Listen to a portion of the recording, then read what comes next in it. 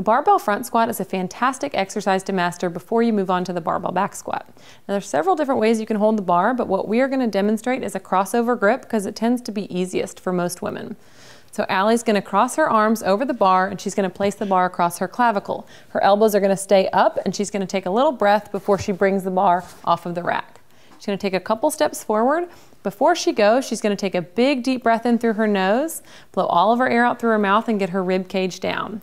She sits back into her hips. She's going to drive her knees out, keep her chest nice and tall and her spine neutral. She's going to maintain a nice braced core. Nice, Allie. She's only going to descend down as what's comfortable for her. You might not be able to get as deep as Allie, but that's okay. Perfect. Now Allie's going to show us the barbell front squat from the side. It's the same setup. Big deep breath in through her nose, all of her air out through her mouth as she drives her rib cage down and gets her core tight.